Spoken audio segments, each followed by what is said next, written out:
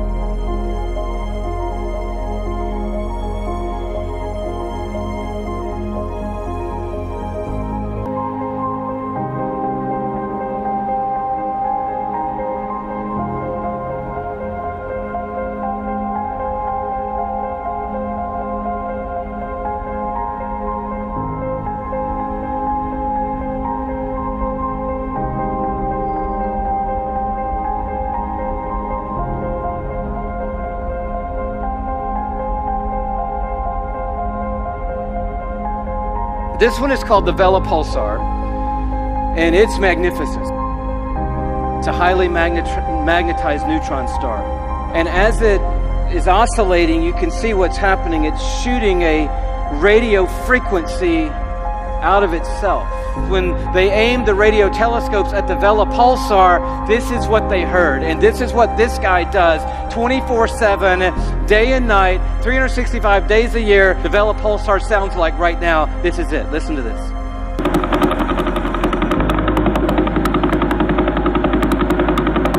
Now, I don't know about you, but that blew me away. I'm thinking, wow, this is incredible.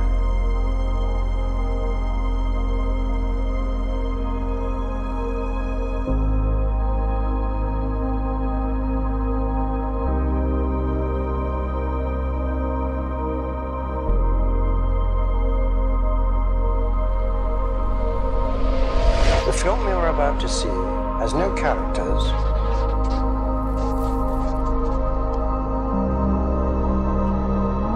If you spare a little of your imagination, it is a film to describe to you the effect of cymatic frequencies on matter.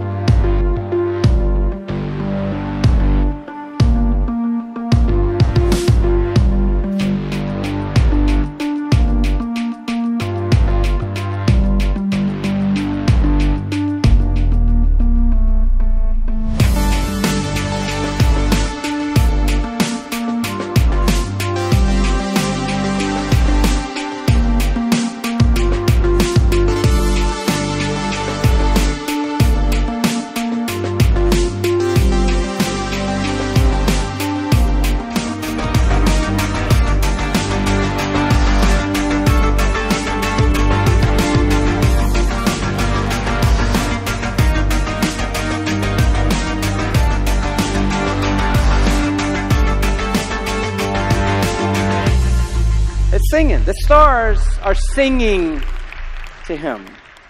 I recently stumbled on 47 Tuc. It's a beautiful cluster of stars. We'll show you the picture of it here. There are 12 of these super giant blue stars in there. But the things that are of interest to us tonight are these millisecond pulsars. And right now tonight, while we're sitting in this room, the 16 recorded millisecond pulsars in 47 Tuc are making this sound right now.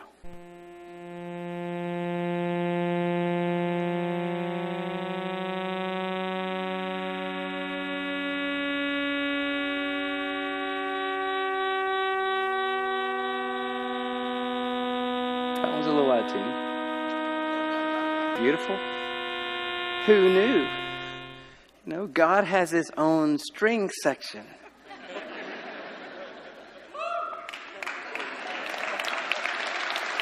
Isn't that beautiful?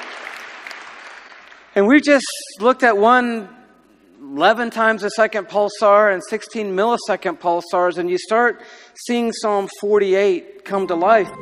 The first time I saw sonoluminescence was in a darkened room. I was transfixed to look at this spherical flask of fluid. And you'd look into the center, and in the center see a glowing blue-purple light, which could be seen with the unaided eye. It looked like a star in the heavens. This star in a jar is made when a sound wave is passed through a small bubble inside a flask of liquid. And this sound wave makes the bubble do something remarkable. First it expands, then it collapses. And this collapse happens so violently that vapor molecules trapped inside the bubble slam together and heat up so much that the bubble gives off an incredible burst of heat and light, several thousand times a second, giving the appearance of a star.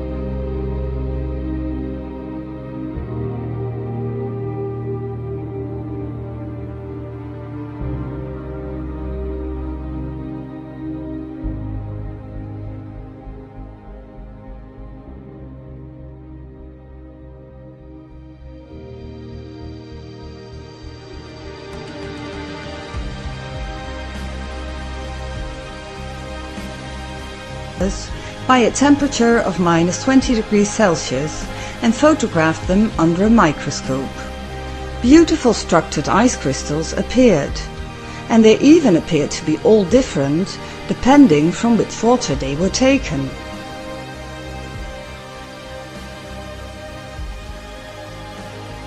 But the most revolutionary discovery was done as water was exposed to music.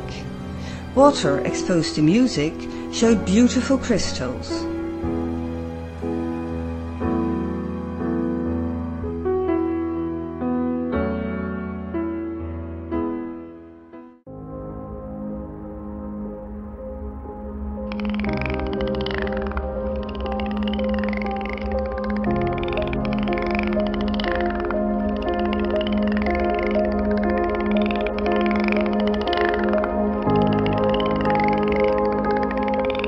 start seeing Psalm 48 come to life. But look down at verse 7. It says, praise the Lord from the earth, you great sea creatures in all deeps.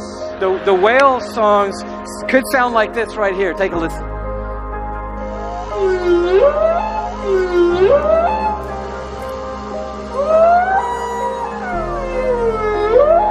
We don't know the expanse of the worship that is continually surrounding the throne of God.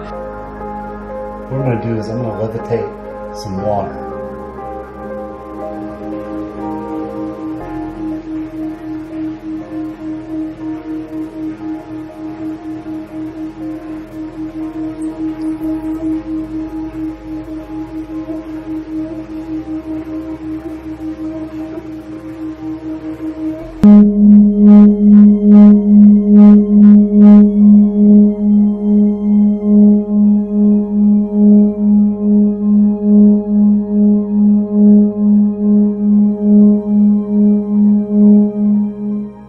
And we'll begin with simply the concentric patterns in the water.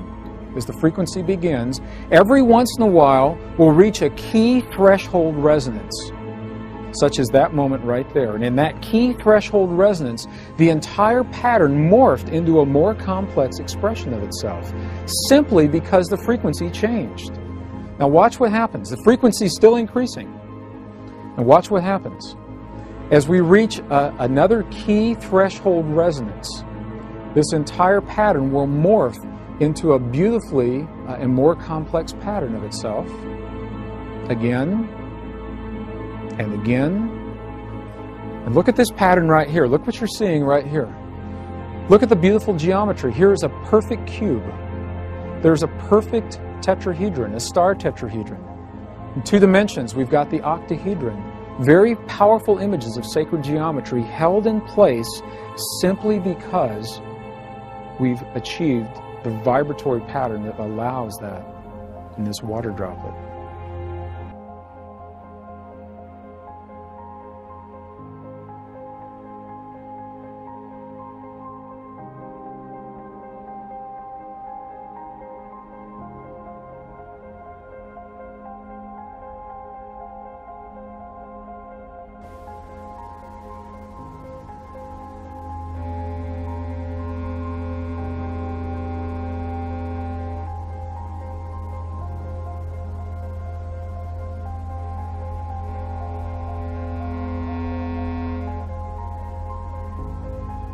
Isn't banking on our songs because he is surrounded by a symphony that's bigger than our wildest dreams tonight. Stars sing and whales sing and the birds fly. And I just tried to imagine what would it sound like if you could just for a second be God and hear what he hears. And I can't get us there tonight, but I came close. I had a friend who helped me with this little iPad program, and I'm not a DJ, but I just a little thing, just quickly, and I want you to see how this works. Now, this guy, we didn't look at his picture. He's PSR BO329-54. And he's only rotating 1.5 times per second, which is not all that much, but we need him in our little experiment we're going to do here, okay? And then we had the Vela Pulsar. You remember the Vela Pulsar, right? So that's that guy. But that's a little too fast for what we're trying to do, so we're going to slow that down, okay?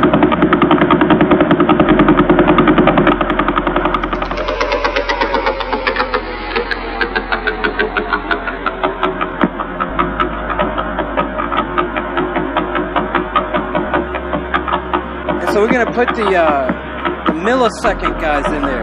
The ones you just heard. Here they come.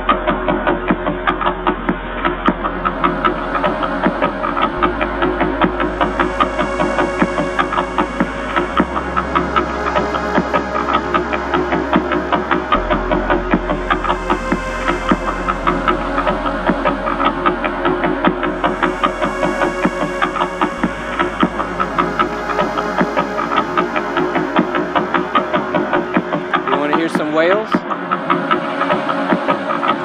Okay, those same whales that you just saw, undoctored and unedited, here they come.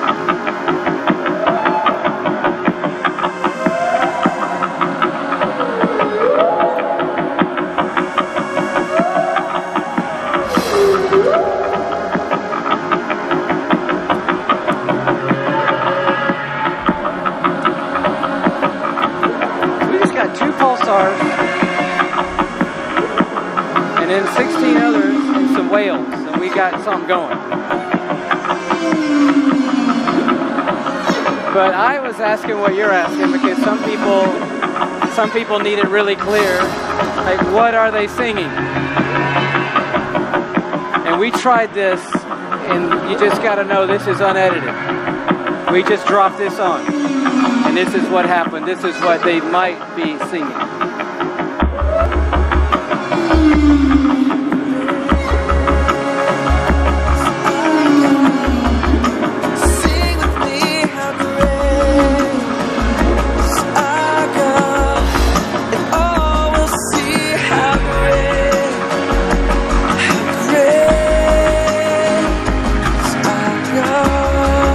Sing along with stars and whales?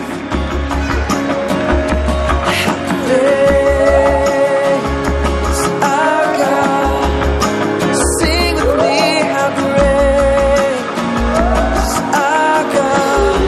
Sing with me, how great is our God. And all will see how